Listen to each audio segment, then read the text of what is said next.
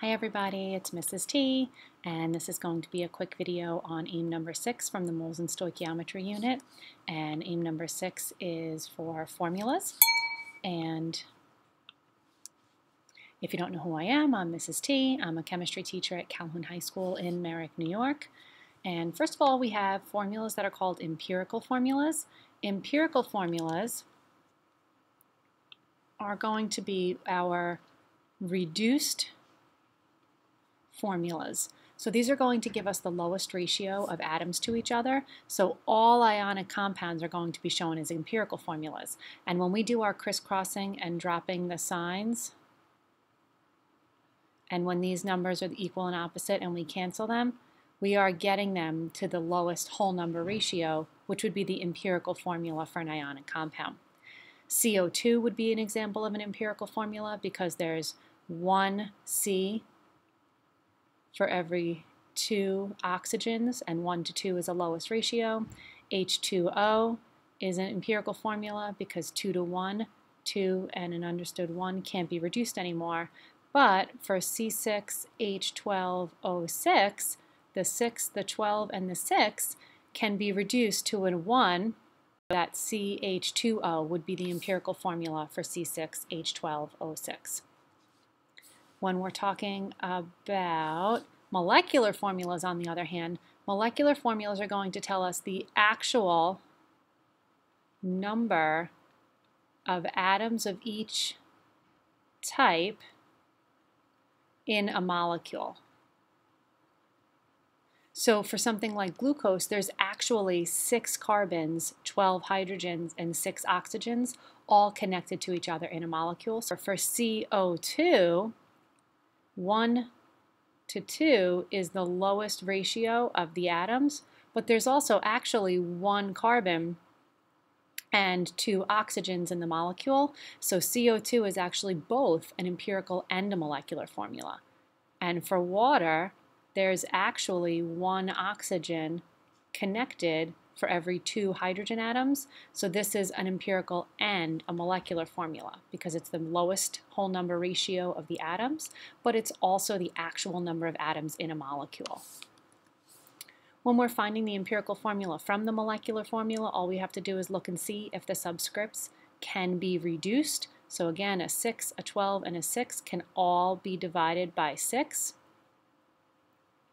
So the empirical formula would be CH2O, because remember the 1s don't need to be written. For C2H4, the 2 and the 4 can each be divided by 2. So this would be the molecular formula, whereas CH2 would be is what's in the molecule. It can't be reduced anymore. So this one is both empirical and molecular at the same time. And finally, if you want to find a molecular formula from an empirical formula, you have to find out how much we need to scale up the formula by from the empirical formula. I'm just going to move this. I just realized this is in the way of the question. Oh, no, it's not. Okay. So if we want to look at this first question, it says that the compound has an empirical formula of CH and a molecular mass of 78.0, and they want us to find the molecular formula. So the first step is going to be to find the mass of what's in the empirical formula. We're going to do that the same way that we did it for finding the gram formula mass. So C on the table is 12.0, H on the table is 1.0, and that is a total of 13 for the mass of the empirical. Then we're going to take the mass of the molecular formula and we're going to divide by the mass of the empirical formula. And when we do that, we're going to get a number, and in this case we get a 6. So since the molecular formula is 6 times the mass of the empirical formula, we're going to multiply the subscripts from the empirical formula out by 6, so that our molecular formula is C6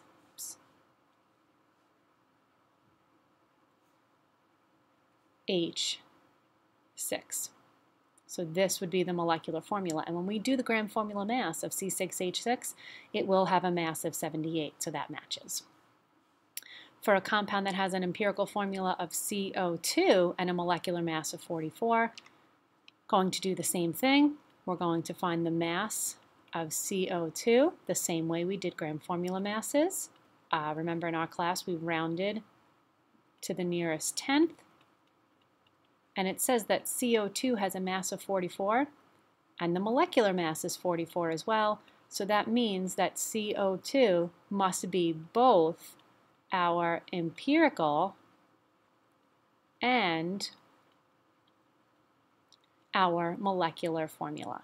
So hopefully this was helpful. Hopefully you learned a little bit more about formulas, and if you have any questions, feel free to come to Extra Help. Bye-bye.